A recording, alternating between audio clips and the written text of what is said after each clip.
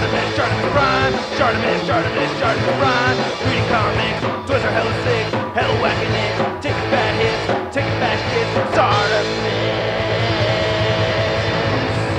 Subscribe. Send it back. Do not own this if you're younger than 15. Hey, what's up, you guys? ShartimusPrime here, doing another Marvel Legends action figure review on the Guardians of the Galaxy Amazon exclusive Ronan the Accuser Deluxe figure, which is loosely based off the comics, or is this based off of the video game? I like the design. It looks cool to me. I'm happy to get it on the side right here, and it's very much a needed update, right? Like the last one, you know, I'll do comparisons later on. There's a 3D render on the back. You can see another 3D render. No other accessories, just the hammer and the figure right over there. There's some comic art of Ronan, not really looking so much like how he looks right over here. I guess kind of. Anyway, on the top you get a not spot varnished Guardians of the Galaxy logo, and then not much more at the bottom. So let's get to it and crack this thing open. But first, if you're trying to get your other Marvel Legends, you can do so. Big! Get your big badass toys at BigBadToyStore.com. Click the link in the description below. So yeah, while it's just the one accessory, I gotta say I do like it, and it has changed in its design over the years. You know, the first Ronan figure we got from Hasbro, this has the more classic look for the hammer, and then you can see this has been adapted a little bit, you know, from the movie version. I think this is where the longer stem has come from, right? I could be wrong about that, but I really love the details on this thing. It has this nice cast iron finish on it, and you can see those bright baby blue lines looking really clean. There's one side that has a minor scuff right there. Yep, but aside from that, it looks pretty clean to me, man. I'm really happy with it. Looks good. I love the little scars and everything, so that's pretty dope. And then you can see some nice patterns right over here for the handle. Looking cool.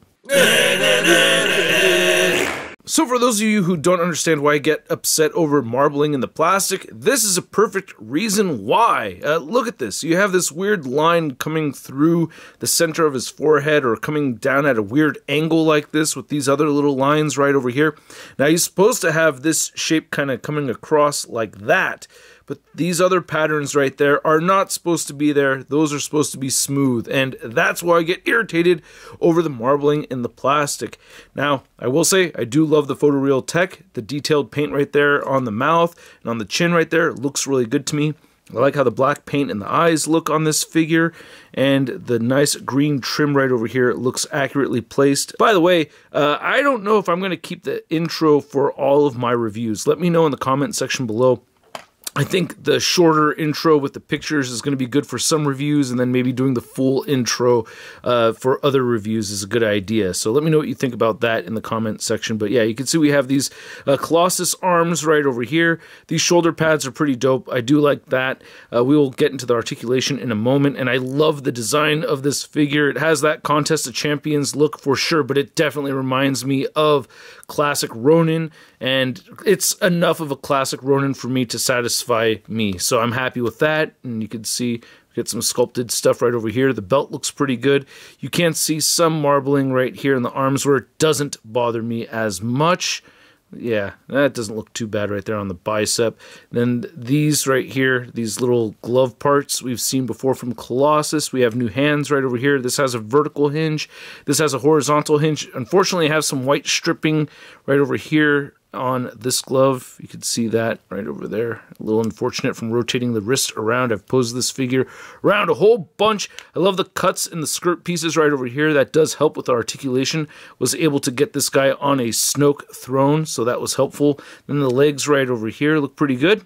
I do like how the legs came out. Not too bad. Colossus boots and everything. You do have the pinned joints. Doesn't really bother me when you have the same color on both sides. Some may get really irritated by it, but it's not really bugging me. Can't say it's a big complaint. And then you get peg holes at the bottom of the feet. So the articulation on this figure is actually a bit better than I originally anticipated. However, it does have restrictions due to the shoulder pads and the design of the character. Now, you can turn the head side to side just fine, which is actually quite impressive. No head pivoting, of course, and getting the head to look up is very tricky to do. There is a hinge right over here. he will only move his head upward only a tiny bit. You can get the head to move downward a little bit. Does shift forward and back a little bit like a pile driver. And you can move these shoulder pads forward and back. They will pop off. You can see the hole right over there. You just pop them back on. So when that happens, yeah, or it's going to happen, or without it happening for the moment, you can see the shoulders will move outward just that far. You can move them inward. And yeah, it's still attached. You could rotate forward that much, back that much. You get a bicep swivel, single jointed elbow, and then you have the wrist rotation, horizontal hinge, vertical hinge that side, then ab crunch forward, ab crunch back a little bit, waist cut right there, hips move outward right there, and he will kick forward that much, back only a tiny bit, upper thigh cut, and you have the double jointed knees, no boot rotation, but the, oh wait, boot rotation's right here, oops, sorry. The ankles do move down though, and they do move up, and he has beautiful ankle pivot. Now to measure out this deluxe figure, you can see that Ronan is standing maybe just a little over 8 inches tall. And to get into some size comparisons, you can see Ronan next to the Colossus figure where a lot of these body parts are based off of. You can see the legs, the arms, the height is about the same, and ooh, this was not sold as a deluxe figure. Did not have the deluxe price tag back when this came out. Ooh. And then here's Ronan the Accuser next to a couple of Marvel figures. We have Captain Marvel right here, and we have Ms. Marvel from the 3-pack. And I would like to get a classic Ms. Marvel Carol Danvers figure. That would be great. I don't think Hasbro and Disney is going to allow it. That's very frustrating, but I just wanted to mention also, I did see the Marvels trailer. What did you guys think? Looked like it could be okay. One thing I am bummed out about is that at this moment in time, when I do see Carol Danvers in the MCU, it does not remind me at all of the Carol Danvers from the comics. Like, I see them as two separate characters completely. And then here's Ronan next to the Annihilators from the Annihilation series from David Abnett, who is an incredible author. Anyway, you can see we have Quasar, Better Ray Bill, Gladiator, Nova, and Silver Surfer. These 3 and Better Ray Bill are the only ones that actually have the right outfits from that Annihilation storyline, right? Ronan did not look like this, but it's closer than the other version, right? And then for a Ronan figure comparison, you can see we have the Build-A-Figure Ronan from many years ago, like over 10 years ago, quite a while ago. And then we have the MCU version right over here. And this is my favorite one out of the 3 for sure. This one definitely has more of a classic look, more classic looking hammer. I just want to see what it'd look like if we gave this newer figure the older looking hammer, just to see how this would go. And he does hold it. I don't know if you like the aesthetic more like that. That could work for you. I could see that. Yeah. Then here's Ronan the Accuser next to your average 6-inch scale figure. We have the Marvel Legends Big Time Letdown Spider-Man. Whoa, big green guy. Hey, you like to judge, don't you? What do you think of my outfit, huh? Yeah, he likes it. Sweet. So I hope you guys enjoyed this video. If you did, show some love to the channel by simply clicking that like button, and I appreciate you guys for hitting that subscribe button and for just simply watching the videos. That does go a long way. And this figure makes me happy. I think my complaints about it are fairly minimal.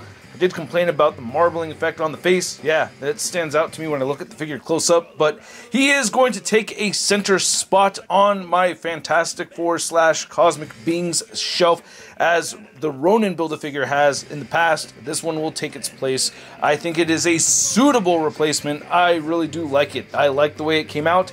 I like the sculpted detail on the new parts. I think the reused parts from the Colossus figure are okay. Yeah, I don't really have a problem with those parts being used with this figure. I don't know if a lot of people are complaining about that or not, but for me, it's not really a problem. And I think the articulation actually works out pretty well with this figure. So I don't really have a whole lot to complain about. Maybe getting interchangeable hands would have been cooler to have than not. Of course, I would like that. But for this particular character and him wielding this hammer like this, it's not that big of an issue. It really isn't for me anyway. So yeah, at the price point around, oh god, I think this guy cost me closer to around 50 bucks if I remember correctly. Shoot, can't remember off the top of my head. But somewhere around that price point, I'm going to throw in an edit right there if I'm way off. I'm going to give it a Sud rating of... I love it! And I'd like to know what you guys think, so please let me know down in the comments section below. If you want to see the latest Marvel news, you can find it all over at marvelousnews.com. And if you want to stay in touch with me on social media, you can find me on Instagram, Twitter, Twitch, TikTok, and on whatnot. We got a live stream this Thursday at 6 p.m. Hope to see you guys there, and if not, I will catch you guys later. Peace! That's crispy.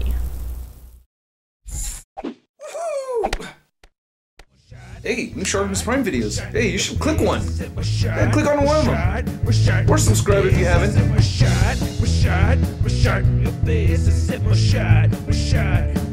Your face, a simple shot.